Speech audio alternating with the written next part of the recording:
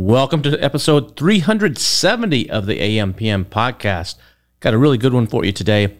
Speaking with Frankie Thorogood from the UK. We're talking about branding, building brands, advertising, a lot of cool topics in this discussion. I think you're going to really get some good value from it and really enjoy it.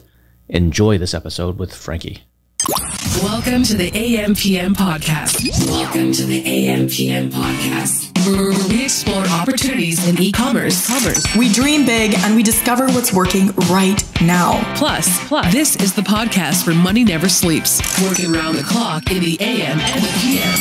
Are you ready for today's episode? I said, are you ready? Let's do this. Here's your host, Kevin King. Kevin King.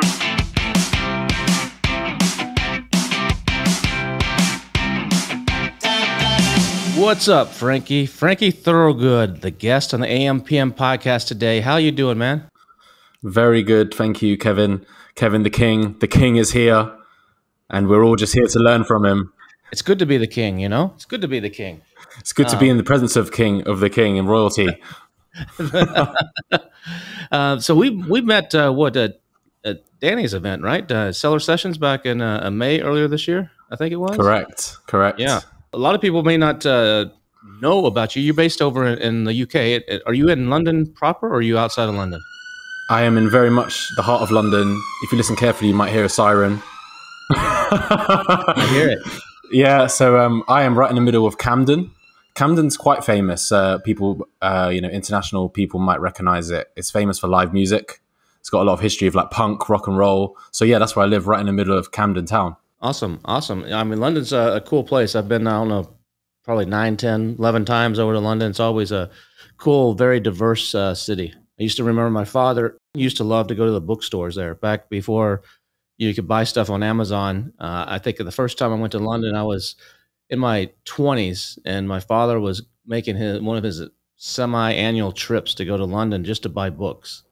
And I went with him. Wow. Went with him to London, and he would just go and spend like 4 days just going in all the bookstores because he could get books that in English. He's an avid reader, and that he couldn't find in bookstores in the U.S. So he doesn't need to do that. You can get pretty much anything online. But yeah, I remember those days. That was back in the 90s. Well, there's a certain irony to that, isn't there? Considering what we're all up to these days with Amazon. It is. It's kind of like it's.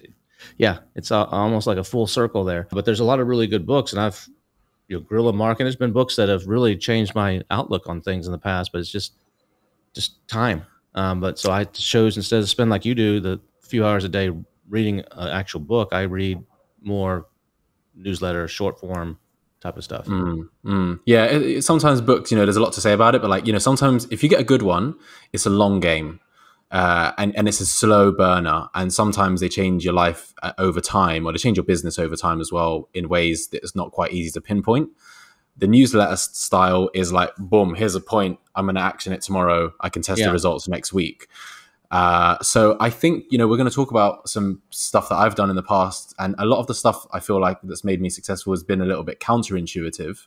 And I would argue that like there might be, let's say, a gap in the market, or it might be an opportunity for people like us to try and force ourselves to engage with some of the longer form stuff out there for that purpose, because no one else, maybe other people are missing it. Maybe it can, for example, I read advertising books, and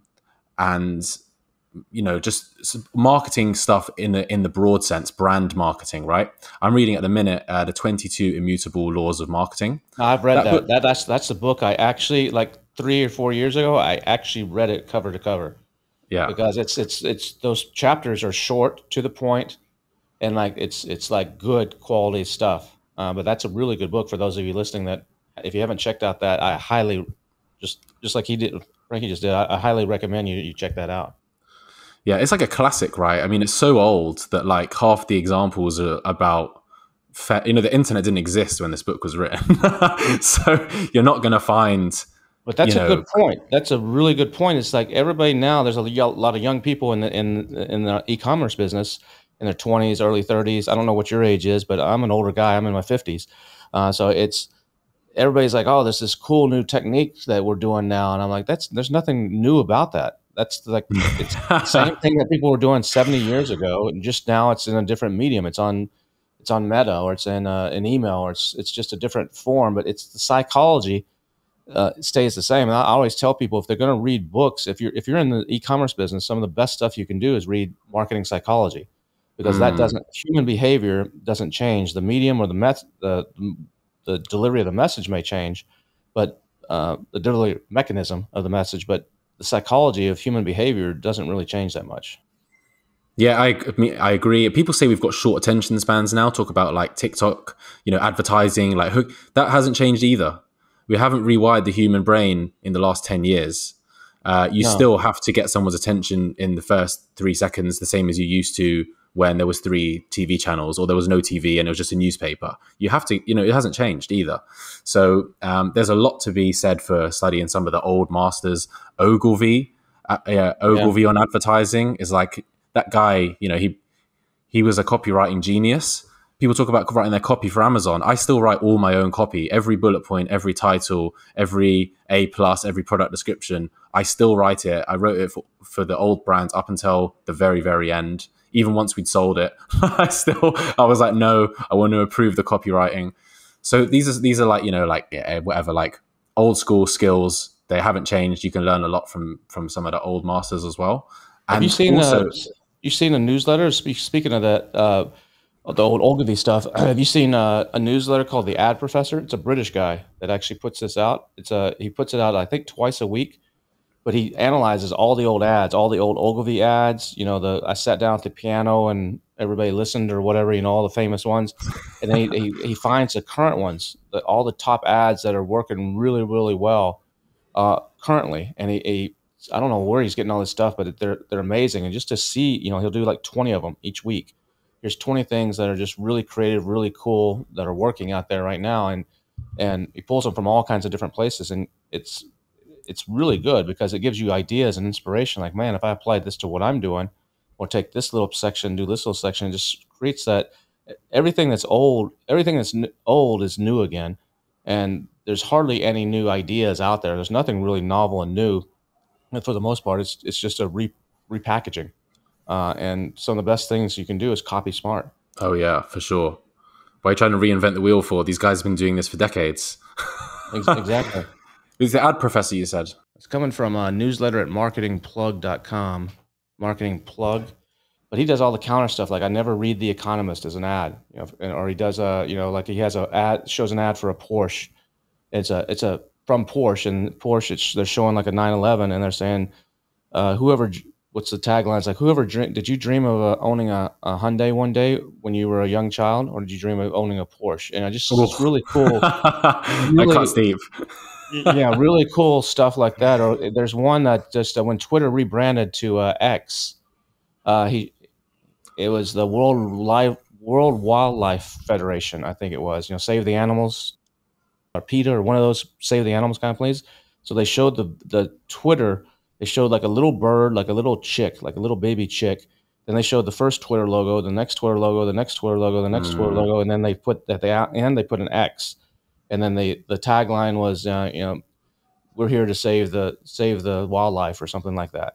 It was really clever. So he finds that kind of really cool stuff, and then he breaks them down on what they're doing. It's really good. But when I did a marketing degree, right, that was what I thought I wanted to do at university. Yeah. But then, so I actually applied to every ad agency in London, for a job in an ad agency. And these guys hardly pay anything. And every single one of them rejected me. And I always got to the final interview stage.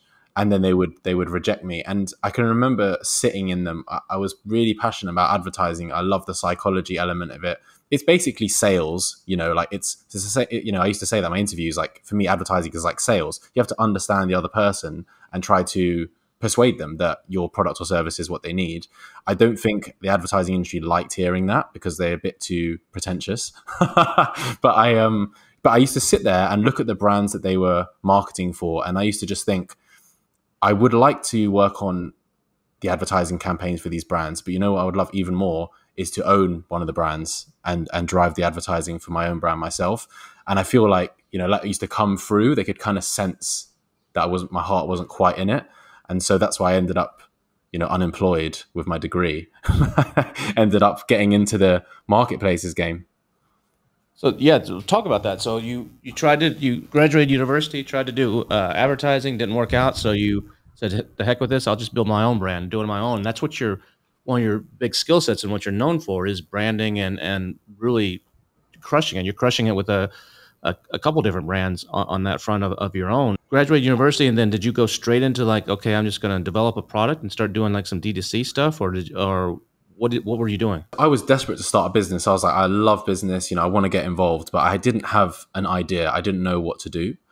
And this is what, about 13 years ago? This is 2012. Okay, 10 years. Okay, cool. 11 years ago. Yeah.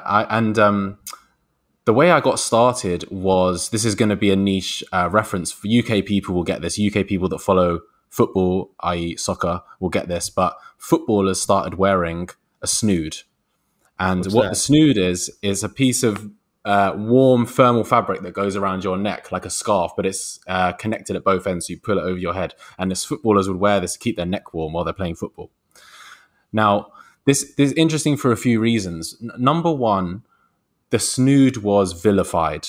It was very famous because footballers are famous and everybody follows the Premier League. And you've got more and more foreign players and more of this narrative that football is becoming too soft, right? Like football players are just diving all the time. There's no contact anymore. Like they're feeling too cold. They need to wear a neck warmer. So there's this whole narrative in the media. It's kind of like they're a bunch of pussies or something now, or something. Exactly. I mean, that hasn't really even gone away, but that narrative was very strong back then. And so snoods were very famous and they were getting covered in the media and stuff. And I wanted to wear one because I play football on Sunday morning, Sunday league football, which is very brutal. It's barely football. It's basically just going to war. And I really wanted to wear one because I thought it would annoy my opponents. I thought if I was running around the pitch wearing a snood, they would be like, attack him because he's weak. You know what I mean? And I love that. I just love winding up my opponents and it gives me more power. So I was like, let me get a snood because I want to wind people up basically. And guess what? I could not find a snood in this whole country. I could not find it. What were the football players getting them? You know what? I've actually never worked that out. I don't know where they were getting. They must have had some international supply chain that I wasn't aware of. So, because there was basically two places you could go shopping back then for sports, sports apparel, Sports Direct and JD Sports in the UK. So I went to both of those, and neither of them sold football snoods, and I was shocked. I was like, I cannot believe this, because I can't be the only one that's going to try and buy one at the minute. So there we go. What do we have? We have a surplus of demand and a lack of supply. Boom, that's a business idea. And so that's what I did. I went to Alibaba, and in those days, like Alibaba, it was relatively new itself. People actually didn't even know about that. I ended up on Alibaba. I ordered some snoods. And in fact, what I tried to do with them was I walked around Oxford Street, again, like in London, a famous shopping street. And in those days, we used to have a bit more independent stores everywhere that would sell like luggage and like, a bit of clothing and stuff like that. I went up and down Oxford Street and I went up to all the owners of these stores and I made deals with them. I said, I'm bringing in football snoods.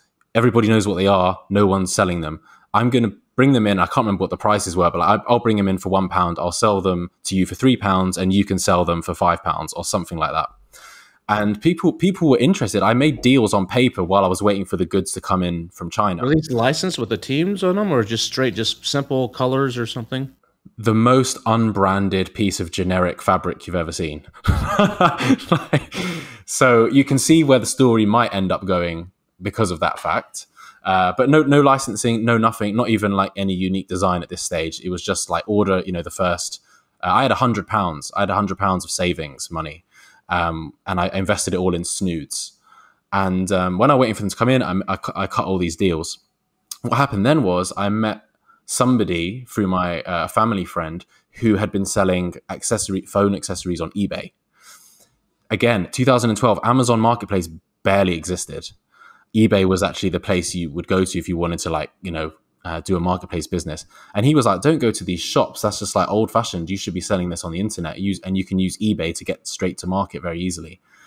So that's what I did. And if it wasn't for that one conversation, you might see me today doing deals with high street retail stores rather than doing anything to do with online. But that one conversation changed everything. And I said, fine, let's just stick them on eBay. The irony of it was the margin actually ended up no better once you take into account the marketplace fees, the shipping, and so on. So the margin is probably going to be stronger if I just give it to these shops. The reach is going to be higher. Yeah, of course, yeah. And I don't regret it. So that's how I got started. I was the first person in this country to sell snoods. I ended up selling snoods to footballers because I guess they had the same problem as me. Some of the other ones couldn't find where to get them.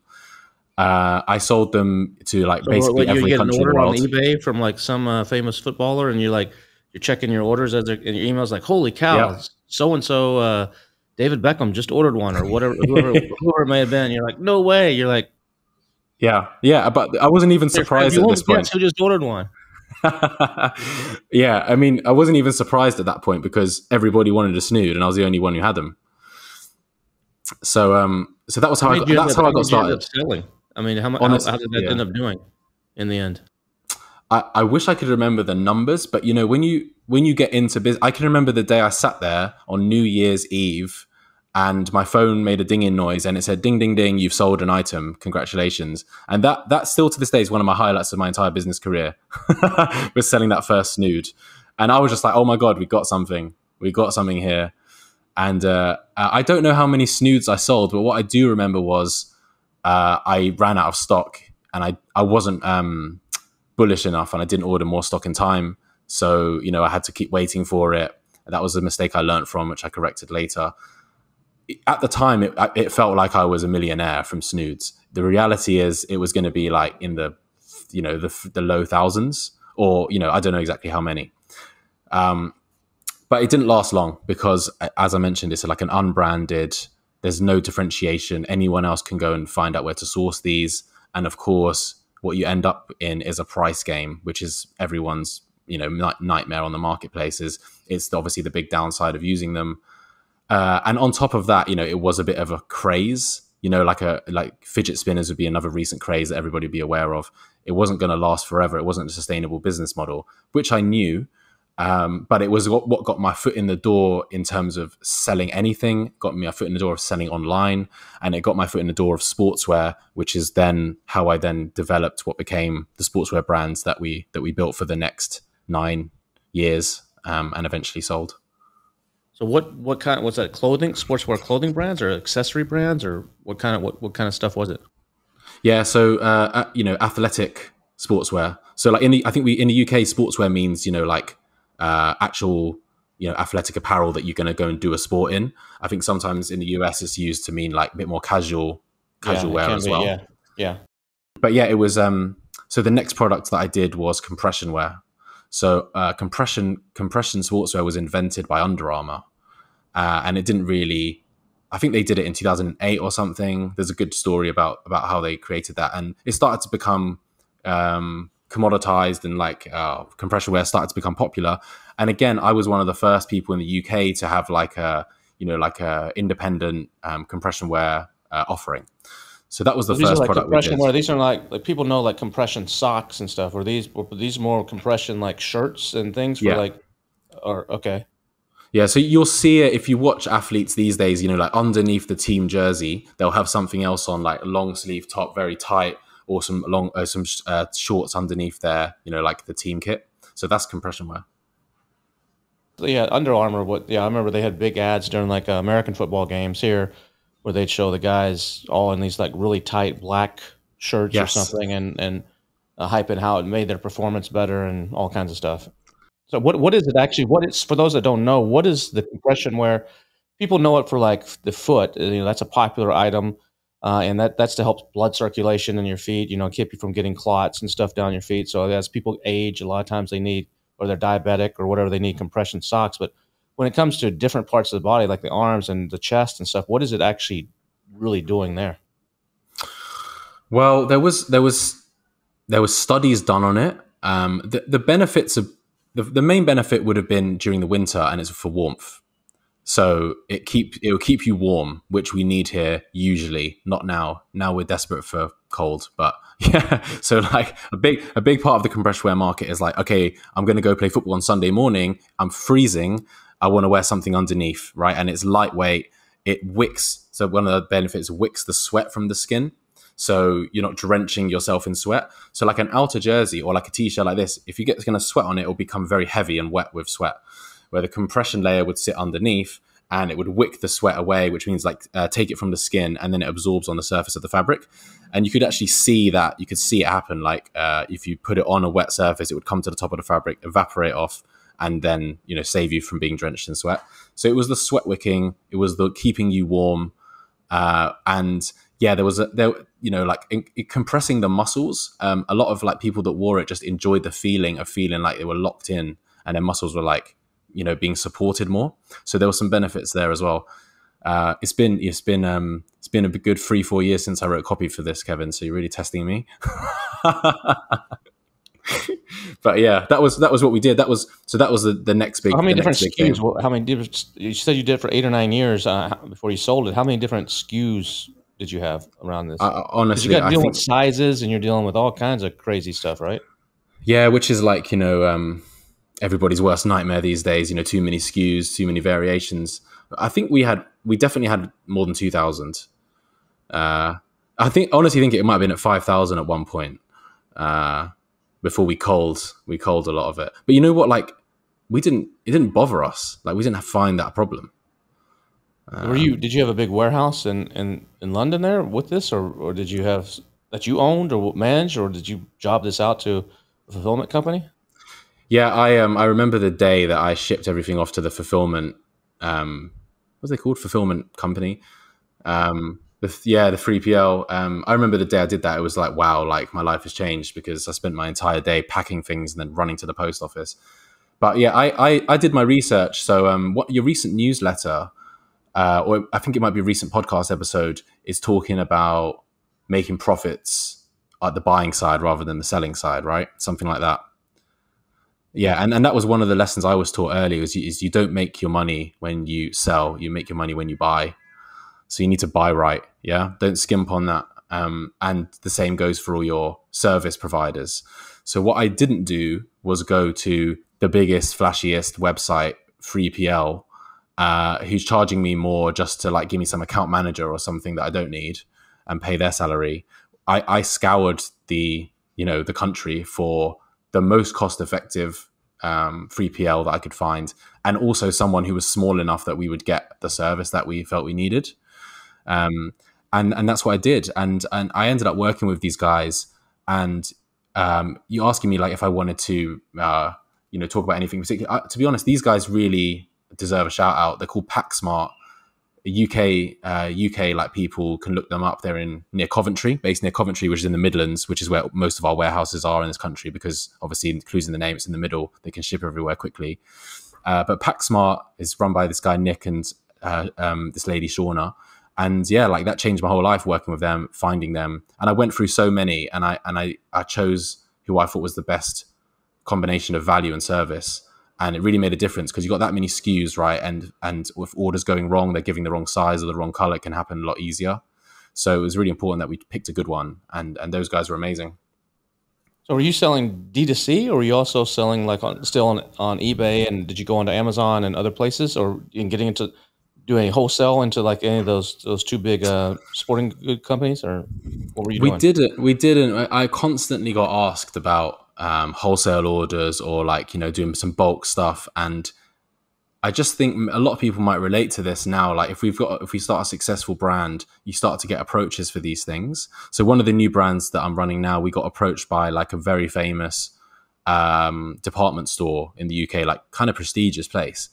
And I was just like, can I be bothered to like send you 50 units and just like deal with all of your old fashioned ways of working? And of course there's some upsides, but like I could spend my hours a lot better than doing this deal with you. So it was the same back then with the sportswear. We always had people asking about it, but like I just felt the growth of the business was going to be online, and direct to consumer or via the marketplaces and not in these wholesale thing. I just wasn't set up for that. So I'm glad we never did it. Amazon tried to do it as well. Tried to buy us, like, you know, do a retail deal, which we luckily never did because that sounded like hell. So it was mainly eBay for a long time. And then some people start to try and convince me, like, you should check out Amazon. And I was just like, oh, I cannot be bothered. Have you seen the state of these flat files? I'm not going to waste my time filling out 1,000 cells. And, like, you know, I have to go for like approval for it and all this stuff. I was like, I forced myself to do it. And of course the rest is history. eBay was still doing 500,000 or something in sales. The last time I checked. I mean, we stopped checking it a long time ago with the old business, but we had such powerful listings on eBay that they were just turning over like, you know, hundreds of thousands. But yeah, you know, as soon as I got on Amazon itself started to grow and we grew with it. And, you know, like, obviously it's the place to be now. So you end up selling that out a few years ago, right?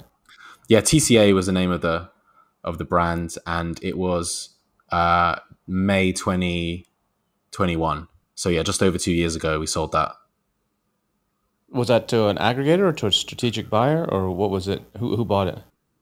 It was an aggregator. A U.S. one or a European one? European guys. Was that what was your sales volume when you exited? What were y'all doing in gross merchandise?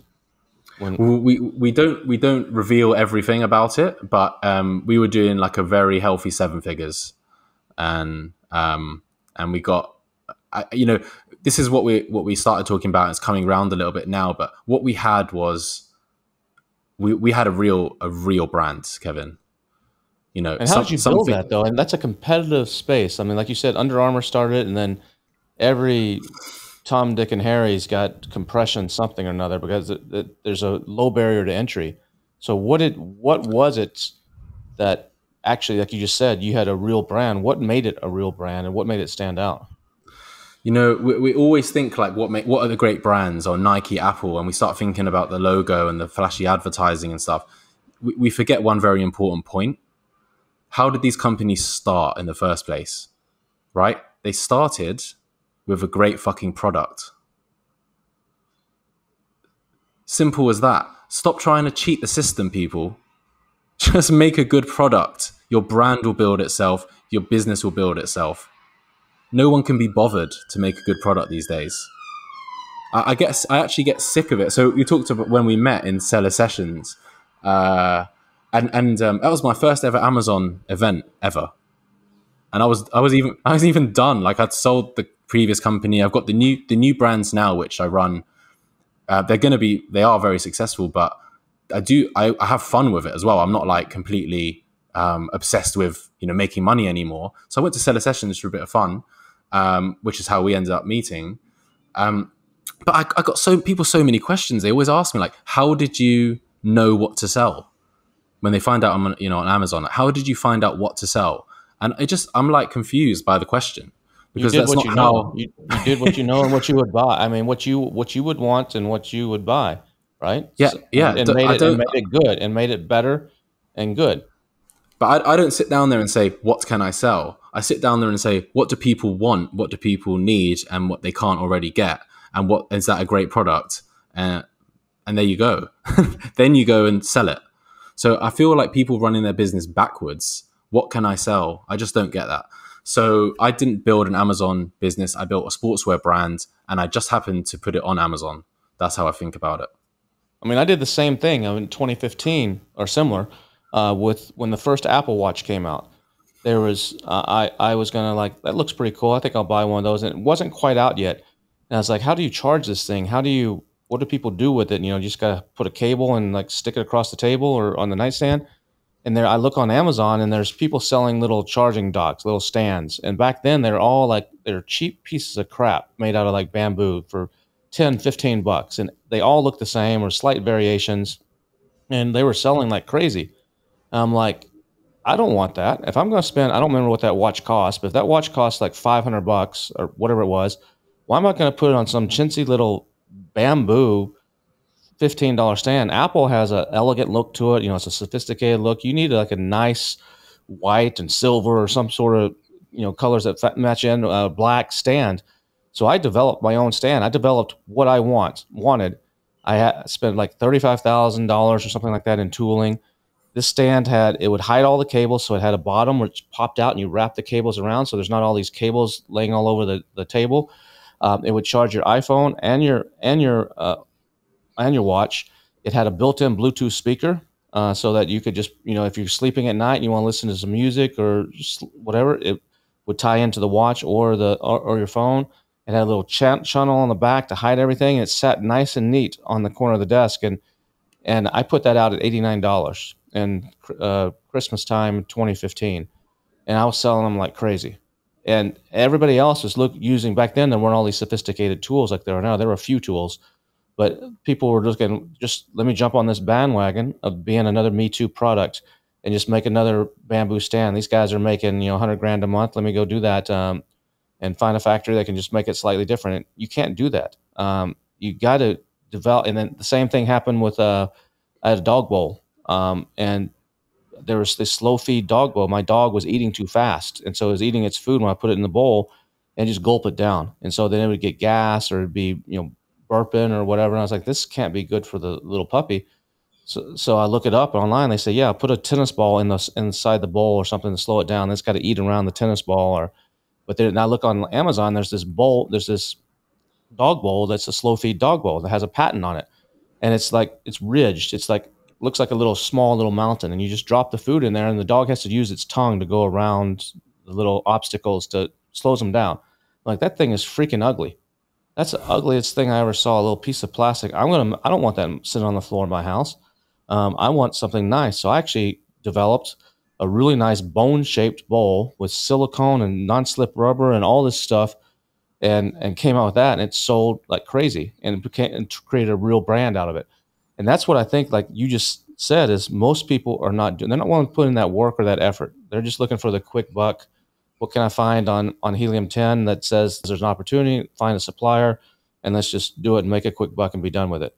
But if you build a true brand, you create a moat around yourself, and you create something that actually has value and someone will pay for. And is your brand now, since you sold it, have you checked in on it, how it's doing? Is it still, are they managing it okay?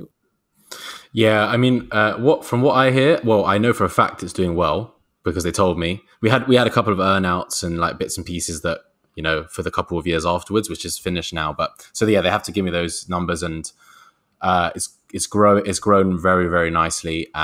So I'm very proud of that, actually, because not all of the brands that were acquired during the, like the rush, the land grab, I think not all of them are doing so well, which is why we're seeing so many aggregators acquiring each other and consolidating, and some of them are really suffering.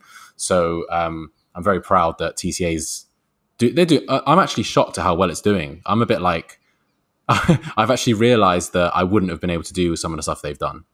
Are they still just Europe, UK, or have they expanded out to the rest of Europe or into US or anywhere? I think they're seeing some really good results in some of the smaller European countries, which people maybe ignore. I think like Spain is doing quite well. But yeah, they're selling everywhere. And I think one of the big deals they did was they got onto Decathlon. Decathlon's like a major sports retailer here. And I think they're on the Decathlon website now, which is one of the big projects they did after I'd sold it. And actually Chris, who's my number 2, I think he can take the credit for most of that project. So he stayed on with the brand and implemented that. So yeah, like TCA is actually going a lot better than I thought it could, to be honest. They're definitely adding a couple of million to the revenue. So yeah, it's doing well, which is very pleasing. So what was it about it? I mean, besides just a quality product, you can have a quality product, but nobody knows about it. And that's one of the things that's happening with Amazon now, with all this testing they've been doing with reviews. And I'm all for this, but whether you have a product that's been there since 2015, a dog bowl, let's say, that's been there since 2015, and it's got 27,000 reviews, and it's got this big moat around it, that a newer, better product may come out, but it doesn't stand a chance because it has 10 reviews or 20 reviews, and so people won't give it a chance. And now Amazon's doing all this testing, and hopefully it becomes permanent, where they don't show the number of reviews anymore. And that will give a new product, a better chance, and will give innovate. It's better for the customer. It's better for innovation, better for the customer. The old school sellers hate it because now their little moat is gone, and they have to actually do real business. But what is it besides the quality that made TCA a true brand and made it so good? Was it the marketing? Was it the avatar that you were appealing to? Was it how they made them feel when they did it? They felt that they're part of something, or what was it that actually branding is more than just a quality product and a logo, like you said? What was it that really helped you create that brand? So I did used to think about this a lot, and I guess the metaphor I always gave was actually, people used to ask slightly different questions. They'd say like, "What's your USP?" And I'd be like, I just say like, I mean, name me anything that has a USP, like unless it's a patented. I'm not a big fan technology. Of that USP statement. I'm not. Exactly. I think it's a red herring. It goes in the same bucket as the customer is always right for me. Go ahead. So, but I used to think, so if I haven't got a USP, then what the hell am I doing? And the metaphor I always thought was like, the business is like a rope. You know, the rope has got like so many different threads that wind together. So we're very good at this. We're very good at that. We're very good at this. We're slightly better at everything than our competitors. And overall, you get a nice strong rope, which is the strength of the business. So, so what makes a brand? I mean, it's like a question that people talk about forever. And the best definition that I like, the one I go by, is Jeff Bezos. He says a brand is what your customers, he says your brand is what people say about you when you're not in the room. So it's everything you do. Like, people hate hearing this because it means it's hard work and you can't just like, it's not just the logo. Sadly, it's not just the copywriting. It's not just the imagery, but it's everything you do creates the brand in the mind of your customers. So number one, it is having a great product, and that I'll never get away from that. We used to spend like weeks, months. I had like designers and product developers from Under Armour, Nike, Lululemon working for me, making my products. Tell me another Amazon business that has got people from the giants of their industry making their products. So we start with a great product, and part of the way you can get your great product is, guess what? You just ask people. You just ask your customers what they want, and you have to be clever because, like, if you ask them what they want, they might just say a faster horse, like Henry Ford says. So you have to read between the lines. You have to listen carefully. You have to prompt them here and there, and you have to do it carefully. And they will tell you what they're looking for. Then you can go. Sometimes they don't know what they want. You look at some of the Apple products. But people, I remember when I think it was the first iPhone, I think, came out or something. There's a bunch of articles that came out and said, "Yeah, this is the latest fad. This won't last." But sometimes people don't know what they want. So like you said, you have to read between the lines and you have to prompt them right and then create that, basically. There's a great quote from the guy we were talking about before, Ogilvy, which I always forget exactly how it goes, but it's like, consumers don't know what they want, they don't say what they think, and they don't think what they say, or something like that. Like, basically, it's just, you have to be very tactical about the way you engage with them, but ultimately you can do it. So that's one way we did it, right? Speak to customers. You also have to have like a knack for it, right? Like, I'm not going to pretend that I have no talent whatsoever, but when I spot a great idea or I hear a customer say something, my brain will latch onto it and I'll get that. So it comes with a bit of innate ability, like to trust your gut on something as well. But what about what you said though about customers asking them what they want? I mean, in our business right now, one of the big things are sites like PickFu, which is a great company, great guys to actually test. And people now are using AI and creating, 100 different product designs of the latest, coolest dog bowl, and then putting that up there and saying, which one of these would you buy? And then they're choosing that one and getting feedback. And the people are like, I like this one because it's got rounded edges, and I like it because of this. And like, okay, that's the one we're going to do. But the problem with that in any kind of focus group stuff like that, and whether it's PickFu or anything else, is that's great maybe for some brainstorming and getting some basic ideas. But people, you just said it, what people say and what they will spend their money on are often two different things. They may say this is my favorite, but when push comes to shove, say, give me $10 for it. Like, no, it's not that great. So how do you get past that when you're doing innovation and branding? And is it just the gut feeling and rolling the dice, or how did you do that? Or how do you do that? So, good question. I mean, I've not codified this in a way that we're trying to talk about now, which I will, because this is super valuable. And there'll be companies, I don't even know if people have done this yet.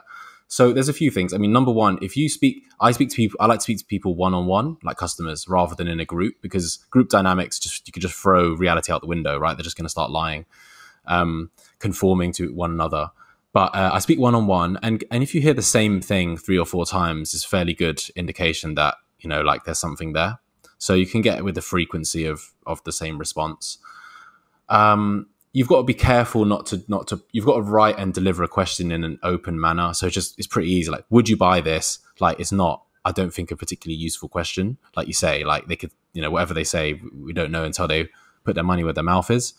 Sometimes it's important to phrase questions correctly, keep them open-ended, don't prompt them, don't let them think, what it's kind of like, have the person you're speaking to, give them any expectation bias of what they think you want to hear, for example. So there's an art to engaging with customers and that, and that side of things. I'm sure there's millions of resources online people can look at for how to effectively do it.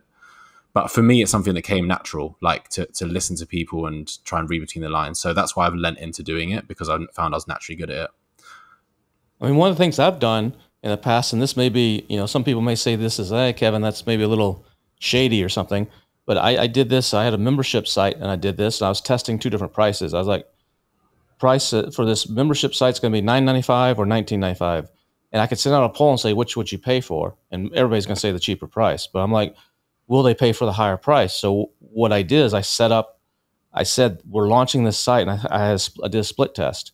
And that actually took them all the way through the credit card processing. I didn't actually process the credit card, but they had to enter all their credit card stuff, just as if and hit submit, and then they got the thank you and everything. I just didn't actually run the card. And I did testing that way. I've done it also for products where I come up with a new product idea. Let's just say it's a dog bowl, for example. It wasn't a dog bowl, but just say it's a dog bowl. And I have my own customer list. It's one of the values of having your own customer list. And I will segment that list. If the list is 10,000, I'll take 1,000 of those people. And I'll put it up a special page on my website that's kind of like, it has there's some tools where you say you have to have a link to get to this page, so it doesn't just show up naturally everywhere. And I would send out an email to these people and say, and I put the dog bowl up, 3D imagery, looks like it's real, in stock, available. I don't remember if I said in stock. I said probably shipping in 7 days or something like that, and to see if people would actually, and did the same thing. How many of these people will go through and actually give me their credit card for it? And I just didn't charge them. And then I come back and I say, sorry. I think one time I told them it was a test, but sometimes that pisses them off. I think one time I said, "Oh, we have a shipping delay. There's a problem with a factory or something. So it's going to be a little bit of delay." I forget what I say, but if it doesn't work, then I'll come back and say something like, "Sorry, this oversold. We're working on getting some more in, or whatever it may be. Here, we're not going to charge your card. We didn't charge your card, so don't worry. You're not out anything. It's nothing to refund." And that I've done testing like that actually proves that they want this product. So that's something that I've done to try to overcome those obstacles of put your money where your mouth is. Yeah, I've actually heard that from a few places. It's just actually, I just remembered something you mentioned before about the people want to launch new products on Amazon. They want to get their business going. Here's one of my big keys that I think people should try to use, and that is rich people shop on Amazon too. And how do rich people shop, right? Do they go to the shopping mall and look for the cheapest shop? No, they go to the fancy place with all the fancy shops. They want to spend money, so they want to use Amazon. Everyone wants to buy everything on Amazon. We don't want to use any D2C sites. We can't be bothered. But we don't use it for everything because there's a dearth of quality and there's just too much overflow of rubbish. And guess what's the biggest indicator of quality? Is your price. So people need to think about that a little bit more and create really good products, and don't be afraid, like you say, to charge for them, because price is an indicator of quality. I've actually done that too. Exactly what you just said. I did this. I had a makeup mirror, a little portable makeup mirror for women that I was selling for several years. I don't sell it anymore, but I was selling for several years. And at Christmas time, I would actually rate, everybody else is selling theirs at $19.95. I would raise the price to $29.95. Yeah. And then I would put a $10 coupon on it. one of those clippable coupons on it. So, but when people would come there and they're comparing two different products, they're looking at this is 1995 one. Here's mine. My images are good and everything too, but this one's $29.95. They're like, it must be better. It costs more. Well, I'm on a budget. I can't spend. I'd rather just spend the $19.95. But wait a minute, there's a $10 coupon, so I'm going to get a better quality item for the same price, and they would buy mine. And mine was better quality, but they don't know that, and then they can't touch it and feel it and hold it or whatever. But it's the psychology of marketing that most people don't think about. I agree with you. I've done that with bully sticks. I've told this story many times. It was in my newsletter and a couple places where everybody's selling 30 bully sticks in a bag for $30 on Amazon. I sold 3 in a box for $55. And everybody just thinks it's always about the cheapest price on Amazon. And it's absolutely not. In some categories, in some keywords, it's difficult to compete if you're not competing on price. But there's a lot of opportunities in a lot of spaces where it's not price based. Absolutely. And the thing with the dog treats is there's even another element which came to mind on top of that for me, which is the customer, i.e. the human buying it, will never actually know how good or bad that thing was for its dog, because it can't really get the feedback, right? So there's actually more exactly. there's more uncertainty, right, when you're going to put something in the mouth of a child or a dog that you're responsible for. And again, do I really want to put the cheapest thing in my dog's mouth? No, you're selling to the human. It's the same old thing of McDonald's with playgrounds. They put a playground in there so the kids say they want to go to McDonald's. It's you're not selling to you're selling to not necessarily the consumer of the product, but the buyer of the product. Yeah. And we've seen that as well in the gifting space as well. So there's different. But yeah, this is basic. This is marketing 101. I mean, it made me laugh a little bit when we were at seller sessions, because you could see the shift happening away from, there's definitely a shift happening now with the Amazon world, which is away from the short-termism, away from the hack mentality towards brand. Everyone's saying brand, right? Brand, which is why it's just becoming like ruined, the word, but which is fine. But a lot of people, they're saying that's the mantra, but most people don't understand what that means. Well, exactly. They don't quite get it. And some of the content, is pretty, this is, some pretty basic marketing branding 101. Which you've got to start somewhere, but I feel like the Amazon world is so far behind. But that's like a principle that I have, which is, I try to work out what I'm good at, and then I think, well, where is what I'm good at going to have the most effect? Where am I going to have the biggest impact? And that's not necessarily the place where everyone else who's good at what I do is playing. I want to find a playground where people that aren't good at what I do are playing, because then I can stand out a bit more.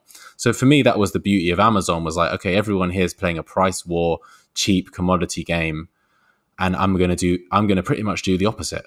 And that's a lot of the stuff with TCA that's what we did. I mean, my titles sometimes were like 6 words, 6-word product title, like women's supreme running leggings, TCA.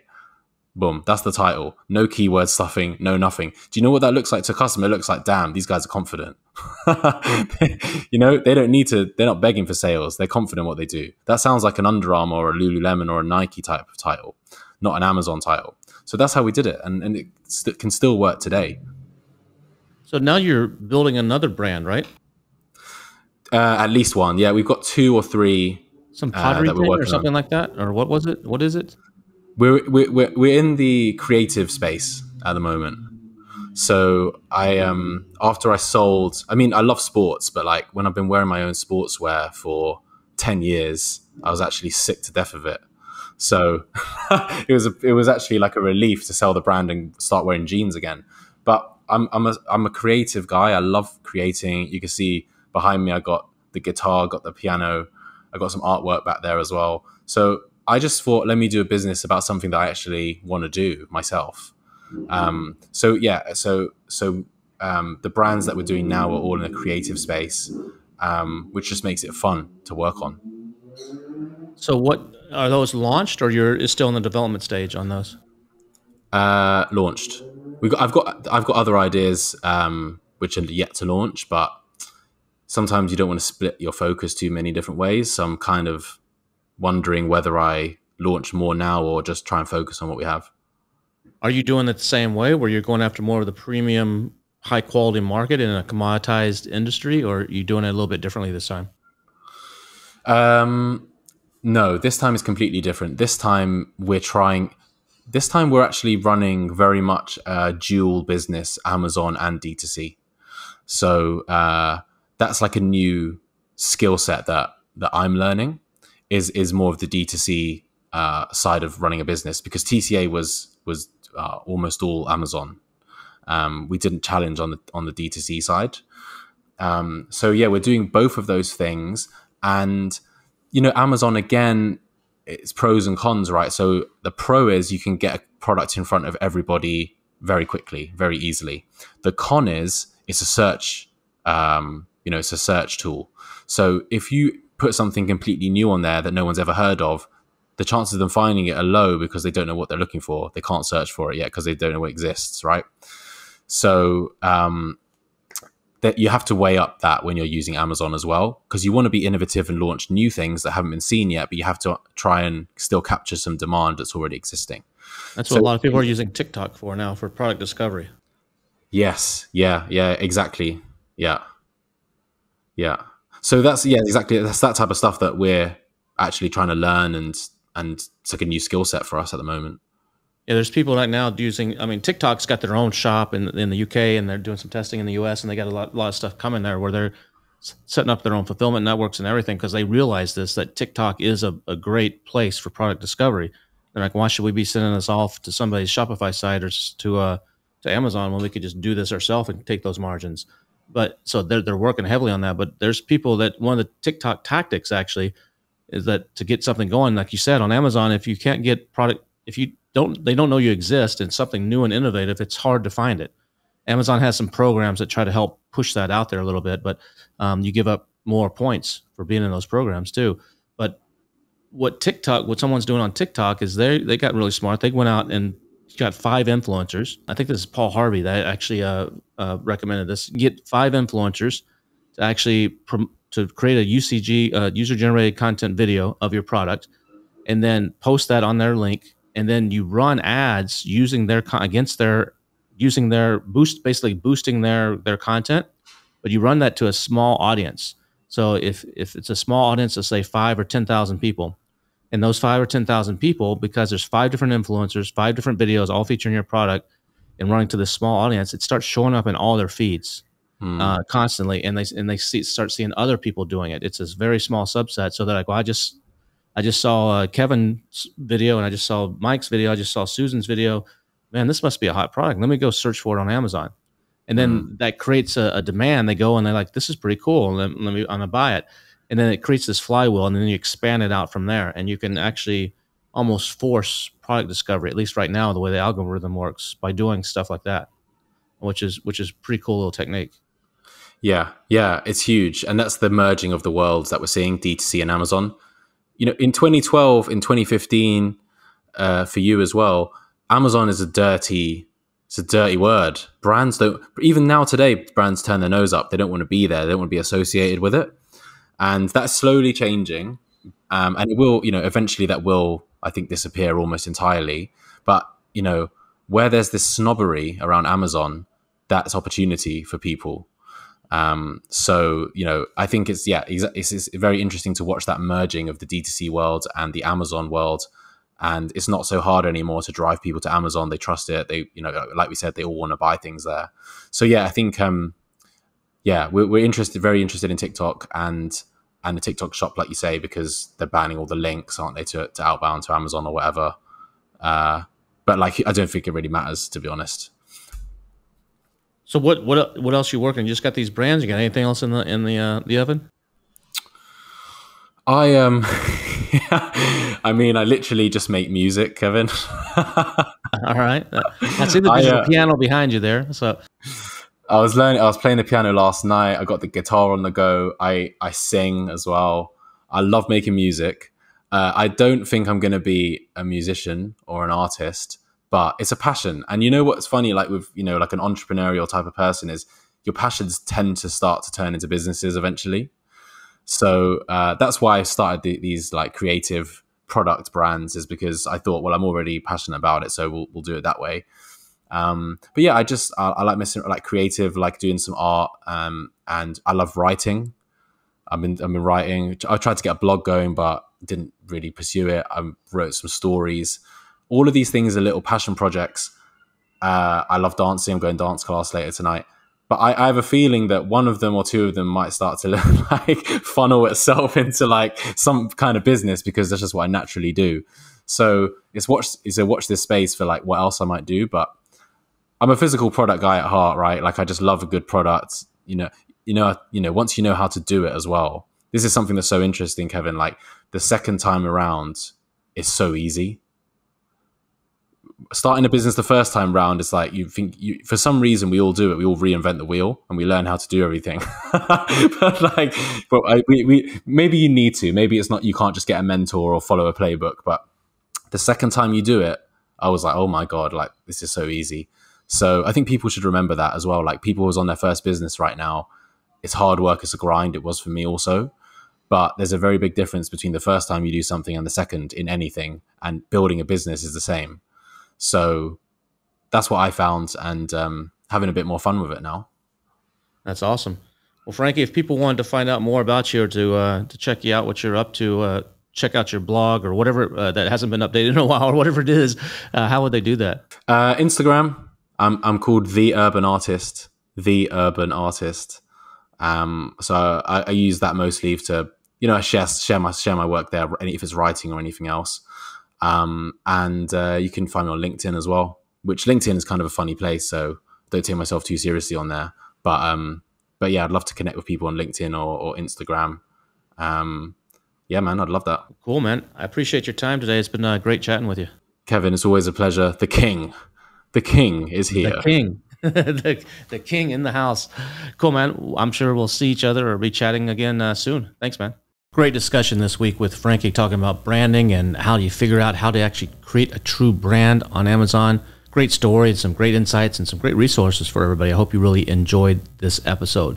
We'll be back again next week with another awesome episode. We're going to be talking about sourcing in India and some amazing opportunities that you probably don't even know about when it comes to sourcing in India. Even if you don't want to direct all your sourcing over there, just even switching 10 or 20% can make huge, huge differences. So look forward to that in next week's episode. Before we leave today, our discussion today between me and Frankie reminded me of a quote from Dan Kennedy. Dan Kennedy is one of the greatest copywriters, he's still alive, of our generation. And he's just amazing stuff. But one of the quotes that he said is, marketing is about behavioral psychology and math. Marketing is about behavioral psychology and math. I couldn't agree more. Have a great week. We'll see you next Thursday.